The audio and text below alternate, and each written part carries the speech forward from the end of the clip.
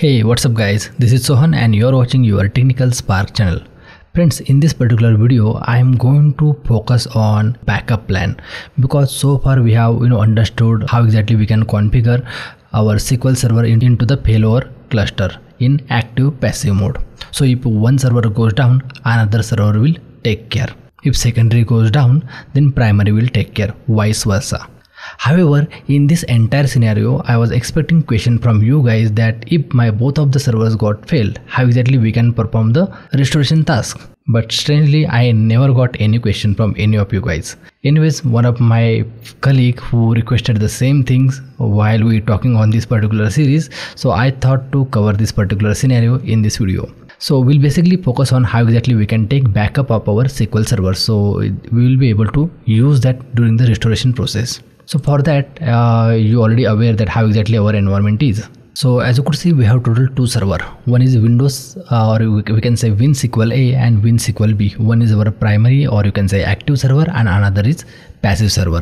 However, if both the server goes down due to any issue, okay, and you are not in a stage to turn this server on, then the very first thing is we would require backup of this SQL servers, so that whatever the application in with these particular servers are integrated, we can configure another fresh server and restore the database. Okay, so let me show you how exactly you can create maintenance plan so that your backup will happen on day-to-day basis, and we'll see this particular scenario in practical after this small intro video.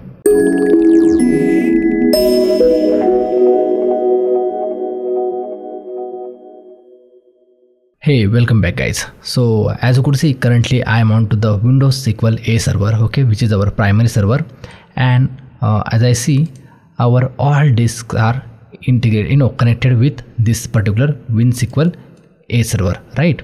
And on WinSQL A and WinSQL B, we have total two servers.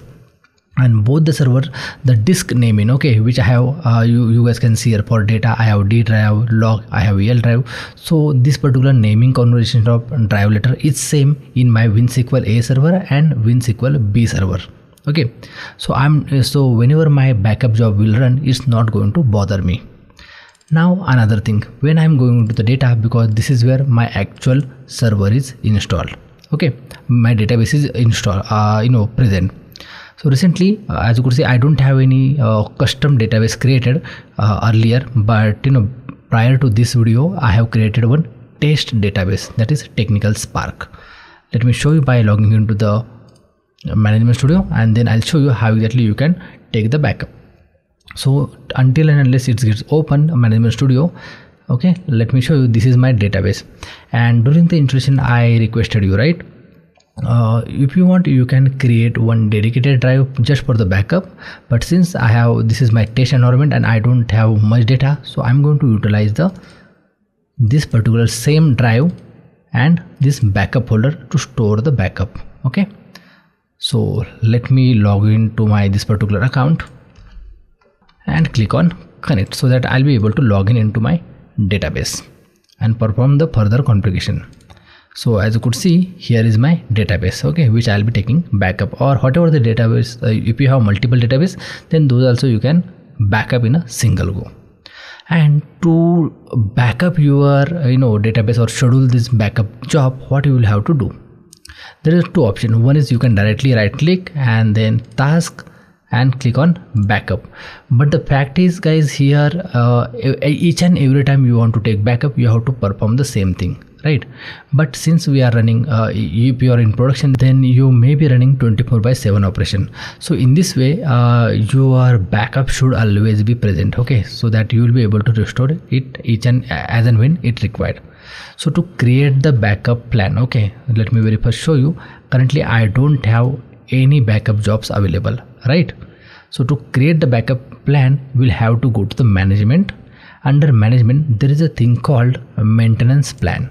Okay, so right click on that and select maintenance plan wizard, and there is a multiple types of backup guys which we can do, but right now in this particular video I'm only going to cover full database backup.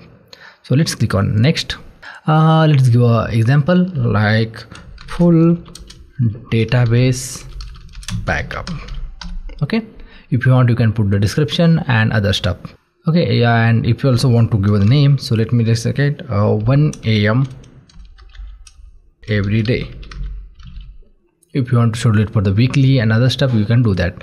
How exactly this backup job will done? Then this will be triggered as with the help of SQL Server agent. Okay, and if you remember, then during the or under server readiness, we have given explicitly permission for this particular account for that user. Okay, so how exactly you would like to run this? So I'm going to select here single schedule for the entire plan or no schedule.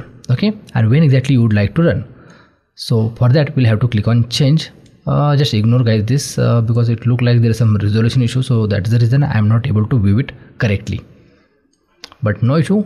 So since we have mentioned every day, I'll just select here. Okay, the name is automatically got popped up, and this will be our recurring, right?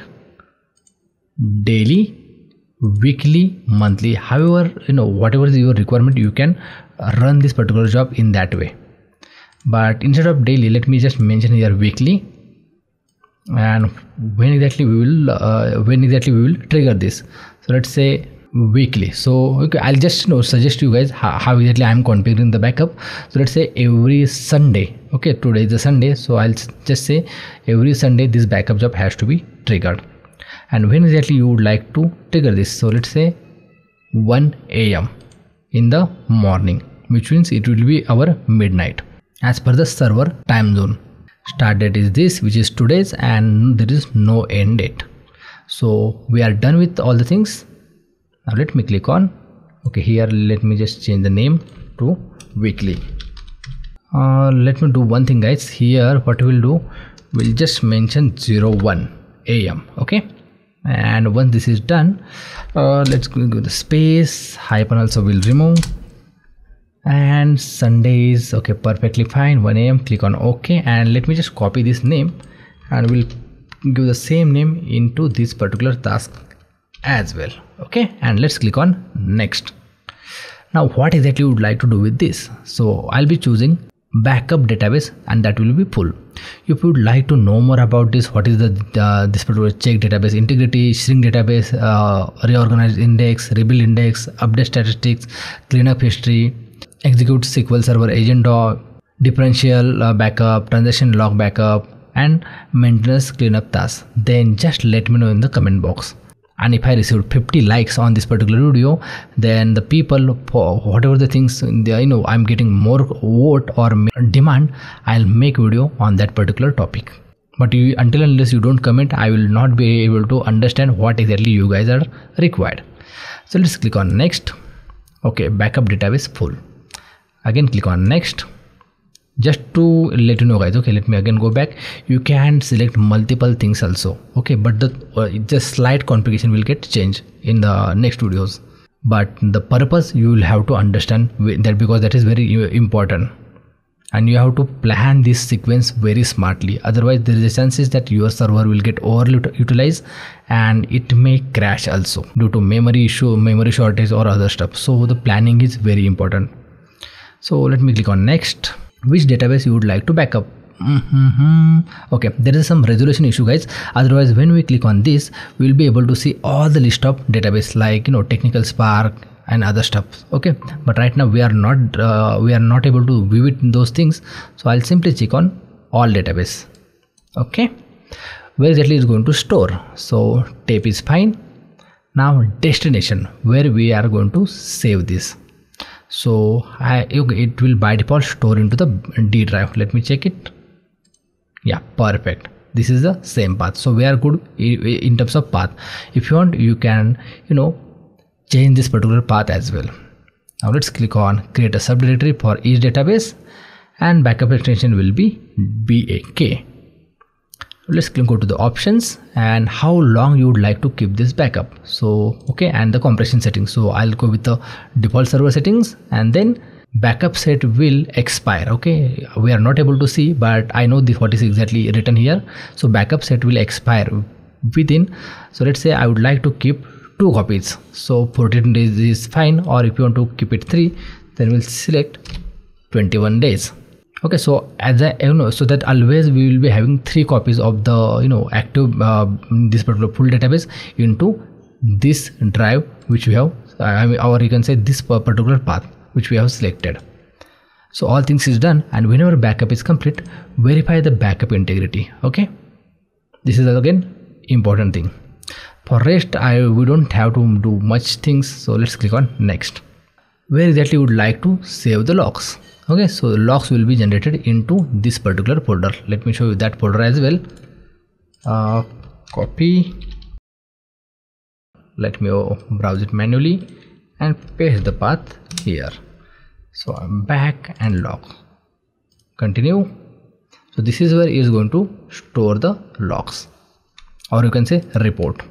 If in case if you think okay, this is not a convenient thing, so let me just give it to same path which is backup. So the backup report will be generated into the same directory, okay, into the subfolder.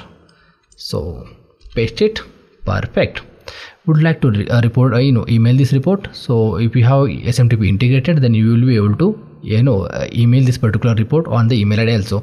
For that you will have to check this box, okay, and then you will get the other options. Now once this is done, click on next. Review all the things which you have filled so far, okay, and then click on finish. And once we click on finish, guys, right now under the job and maintenance plan we don't have anything, but after we click on finish, it will create one job as well as plan. So let me click on finish, and it's creating.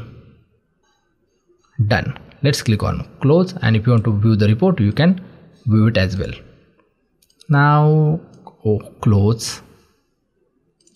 Okay, and what we'll do, we'll simply refresh, and as soon as we refresh, we see this particular job has been created, right? Sub plan as well as under maintenance. Let me refresh here as well, expand, and see this particular thing has been mapped into the maintenance plan. Now if you want to start the job right now, you can also do that. For that you just simply have to click on start job, and it will trigger. See, it's taking backup, and this is the report which is being generated. Okay, although right now I have manually selected this particular, or you can say manually executed, but you don't have to worry about this because it's going to trigger every night at 1 AM. okay, so as per your requirement, you can plan your this particular full backup on every week, okay, Saturday, Sunday, in that way, and then on the middle days you can configure your differential backup, incremental backup likewise, okay, so that you will not run out of your disk space. See, here is a back extension. It gives the timing, seconds, everything is available, guys. So hopefully now you have understood how to take the backup.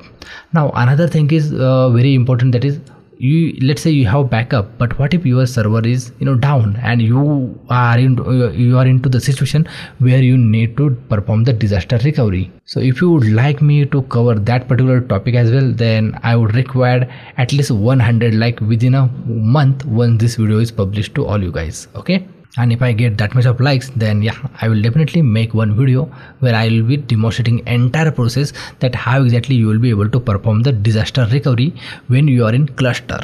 And that video will be little longer. So before I put my efforts, I need all your response. And now guys, if I since we have configured this particular backup plan, so if I shut down this particular server, then also I don't have to worry about it, because my another server, okay, which is configured under the failover cluster. Let me show you that as well.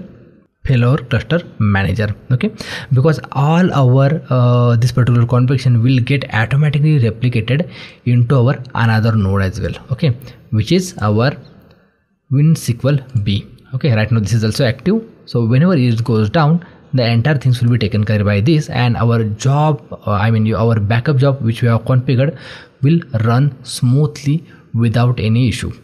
So you don't require to worry about your backup. SQL backup is always be there. Just you should be curious about the disk space, whether you are running out of the disk space, or whether you have assigned everything is properly or not. And once this particular backup is done, and if you have any taped solution to perform the backup on daily basis, then you can configure that particular data which you have backed up here into the tape drive. So there is a lots of options are available. So it depends how beautifully you fine tune or configure your environment. And guys, I'm hoping that you have learned a lot in this particular series. If so, please give me a thumbs up, because this was our last video in this particular Microsoft SQL Server Failover Cluster series. And if you would like me to create a few more videos on this particular time, then as I said, you have 1 month of time, because once I start another series, then it will be difficult for me to again retouch this entire configuration or videos, because after that I'll be destroying this lab. So once I destroy the lab, so I will not be able to prepare new videos. So make sure you respond to this particular videos before 1 month if you have any additional requirement. And as always, if you found this entire series very useful, then please click on the like button and don't forget to share and subscribe. Click on the bell icon so that as and when I'll upload new video, you will get notified. So that's it in this video. This is Sohan signing out. I'll catch you in the next amazing series. Till then, bye bye. And we'll end this series here.